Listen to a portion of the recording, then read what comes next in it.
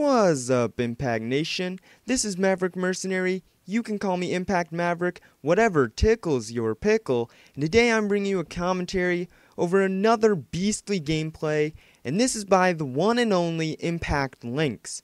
He's going ham as he gets a double DNA bomb with 2 kills off the Vicious, 2 kills off the triple Vicious Metal, and he's playing some uplink on the map Riot using the ASM-1. He's going completely ham in this gameplay, so definitely go check out his channel, because you will not be disappointed by the content he produces. He's an absolute beast, and he's one of our leaders, so you definitely have to check him out. He just posts awesome videos, awesome content. You guys will not be upset by what you see on his channel. If you do like this commentary in any way, you can check my channel out. Link to it is down in the description below. And today in this commentary, I'm actually going to be talking about pub stomping. And I'm going to be talking about if I think pub stomping is dying. Now, pub stomping definitely isn't as big as the sniping community, as they have like FaZe and all those people. And FaZe has like over 2 million subscribers, and they're a clan channel. They have pretty big members in the sniping community like Pamaj or Rain, FaZe Rain, or all those people really that you get to see in the sniping community that have over 1 million subscribers. With that being said, pub stomping is on a much smaller level, although it is similar in a way to sniping, where you have clans and teams and stuff like that. But I personally think pub stomping is more of a challenging thing in my opinion. I've gotten a couple sniping clips here and there, but I never get good enough gameplays for pub stomping, because for pub stomping you need to get like a full gameplay. You can't just get one clip and a couple clips and then they put it into it and then it's all good. Now you need to get a pretty decent gameplay and a pretty awesome gameplay if you want to be on a pub stomping clan channel. And that is what we do here at Impact. But the biggest clan, I believe, in the pub stomping community is Carnage, which has over 140,000 subscribers now. And that is about as big as we get. Now, with that being said, we used to have AMP and Doom before it got shut down and stuff like that. But Carnage right now is the biggest. Then we have like OP and people like that.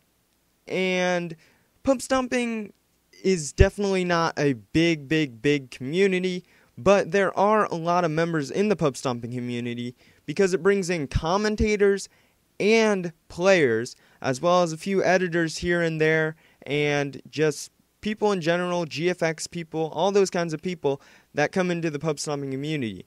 So in terms of the amount of people involved in the pub stomping community, I think it's pretty big, but definitely not as big as the sniping community. But I mean, well, hey, pub stomping is really fun, and I believe it takes a lot of skill. Now, pub stomping, in my opinion, I don't think is dying, because it's still growing. Impact Nation is still growing in subscribers. Carnage Clan is still growing in subscribers. Doom is growing in subscribers. Volt is growing in subscribers. Rush, Razor, all these kinds of clans are gaining subscribers. They are gaining exposure, and more people are watching their videos. Now, with that being said, sure, there's not a pub stomping clan out there, clan channel, that gets over 100,000 views a video or anything along those lines, but you gotta put in perspective that pub stomping is still just a small portion of the Call of Duty community.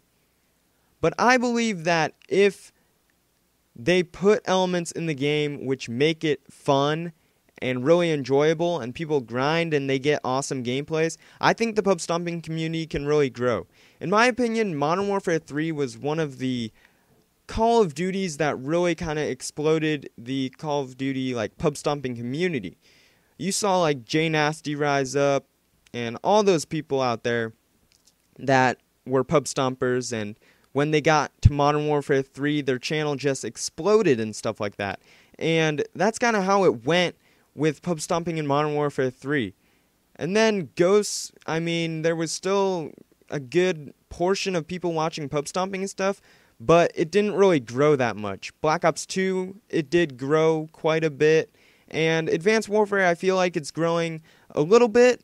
It's not growing nearly as much as some of the other Call of Duties, but I have a feeling that Advanced Warfare, by the time we get further in the game, when the DLCs release and stuff like that, I think the pub stomping community is going to be a pretty decent size compared to what it has been. And I think there's going to be a lot more people watching the videos and a lot more active subscribers and active viewers and stuff like that on all the clan channels and on the pub stomping players channels as well.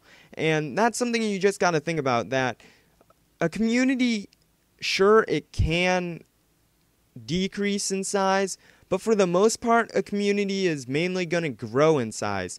And so I think the pub stomping community and the next Call of Duties to come, if Call of Duty is still good, if they don't put a bunch of BS in the game, if they just make the game how the community wants it, not just how pro players want it, but how the overall community wants it, then I think the pub stomping community can grow a lot. Because if they put a DNA bomb, a chem strike, a Moab, something like that in the game, it's going to be way much of a pub stomping factor than if you have Call of Duty 4 with no superior kill streak or anything like that, or kill reward. And Black Ops 2, it had a lot of pub stomping, people going for high gun streaks, 200 pluses, nuclears and stuff like that. But the nuclear definitely wasn't as fun to get as, let's say, a DNA bomb or a Moab or something like that. And that's something you gotta put into factor with the pub stomping community.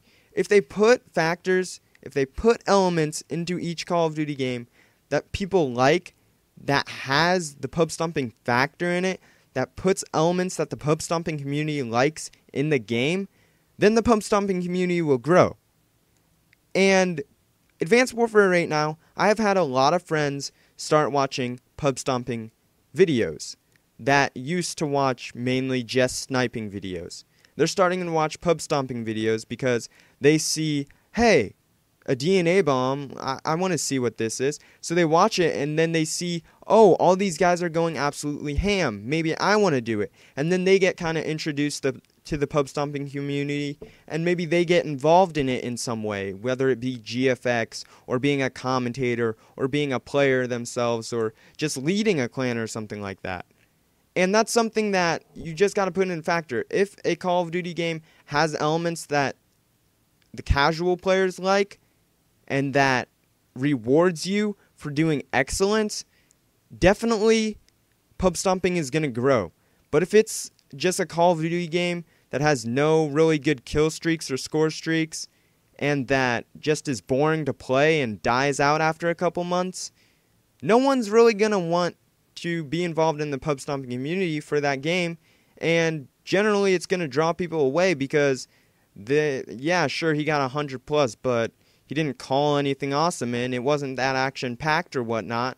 And that's what you gotta kind of see in the pub stomping community, is that people want to see awesome gameplays and just awesomeness all around in the pub stomping community. And that's how the pub stomping community is going to grow. I personally don't think the pub stomping community is going to die out, but it might eventually. Obviously, it's going to come to an end sometime. But tell me what you guys think down in the comment section below. I'm Maverick Mercenary. Hopefully you liked the video. Peace out.